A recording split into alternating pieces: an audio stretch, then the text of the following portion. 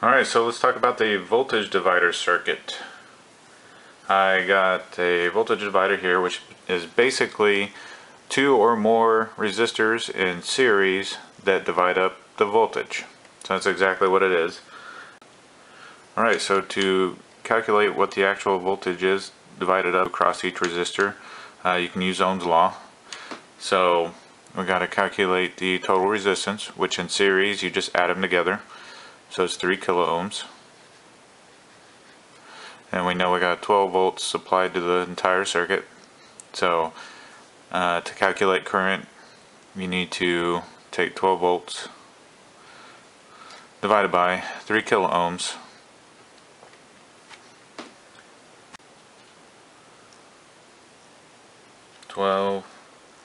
Divided by 3,000 ohms equals 0.004 amps or 4 milliamps.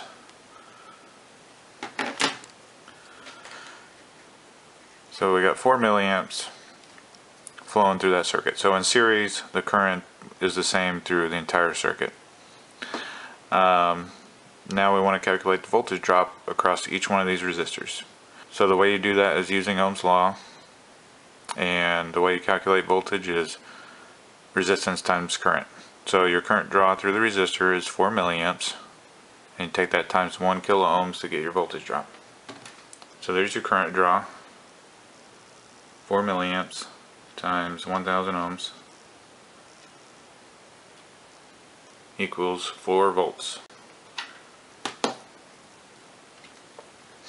So the 1 kilo ohms times your 4 milliamps equals 4 volts. And that's the same for each one of these because they're the same value and the same current draw through them. So they're each going to drop 4 volts. So another rule in a voltage divider circuit is if all your resistors equal the same value, then you just take the total voltage divided by the total number of resistors to get each resistor's voltage drop. So let's just test it out. I got 12 volts going to 3 1 kilo ohm resistors down here. So the voltage drop is 4.01 volts. Alright, so the way this would look is you got your meter going right there in parallel with that resistor, or your voltmeter, and that voltmeter equals 4 volts. So you might be thinking to yourself, alright, I got a supply now of 4 volts here, so if I have something that needs 4 volts supplied to it, I just make a voltage divider circuit and then just take a branch off of that point and you got 4 volt supply. Well, it doesn't quite work that way. So let's say you put a load at this point where it currently has 4 volts, and you got this load on here,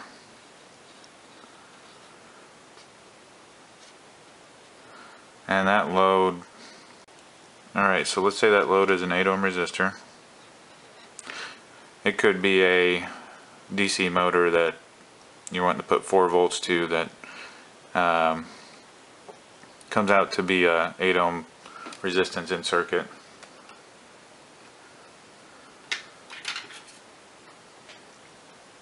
I'm going to put that 8 ohm resistor in parallel with that.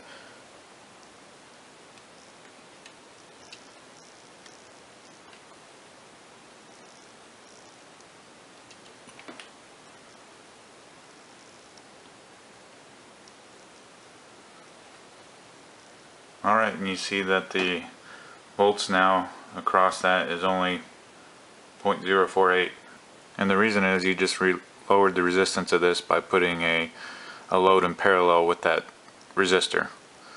So the total resistance of the circuit is going to drop, and then the current draw is actually going to go up, and your voltage drops across these resistors is going to go up, and then in turn that the voltage drop across that that load is going to be less. So let's just use our math. So we got an 8 ohm in parallel with a 1 kilo ohm resistor, and that's what we're going to have to calculate in order to get the total resistance of this parallel circuit. So you take the reciprocal of 8 ohms plus the reciprocal of 1000 ohms, and then the reciprocal of the total. That makes it 7.94 ohms.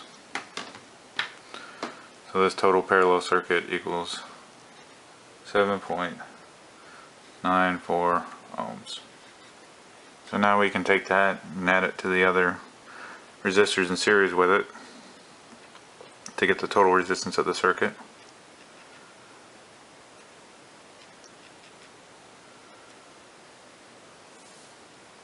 And then to get the total current draw of the circuit, we would take the voltage divided by the total resistance of the circuit.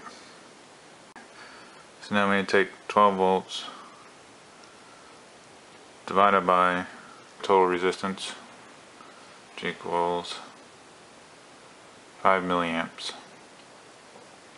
So we want to take that times the resistance of this parallel circuit to see what the voltage drop is across that load.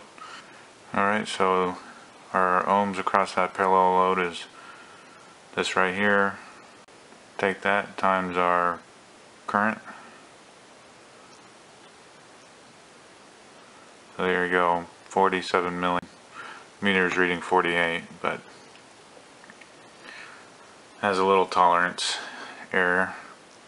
So when you're using a voltage divider circuit, you can't just put a load across one of the resistors thinking that you'll have that voltage still across it, because you won't, because it changes the total resistance of the circuit and your voltage drops.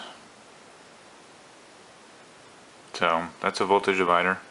And another way you can calculate the resistance in a voltage divider is just doing percentages. So in this circuit, I have a 22 ohm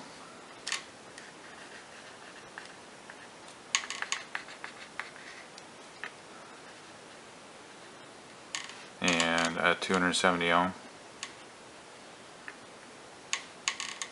Got my 12 volts DC positive and my negative. So here's a voltage divider with two different resistor values. So let's just see what the voltage drop is using percentages. So our total resistance in series is 292. Let's see what the 270 ohms is. It's 270 divided by 292 gives us our percentage of resistance that this resistor has in the circuit.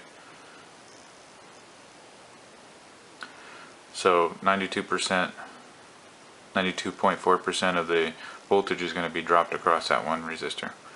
So take that percentage times the total volts, which is 12 volts. So it should be 11.095 volts.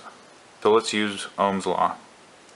So total voltage, so we need to calculate the current draw through that circuit. So that's voltage divided by total resistance. So our total voltage is 12 volts divided by 292 ohms equals our current draw. It's a series circuit, so the same current flows through that entire circuit.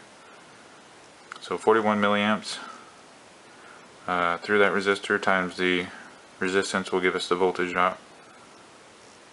270 ohms, 11.095. So there you go. You can do the percentage of the total resistance, or you can use Ohm's law and do the current draw and calculate the voltage drop that way.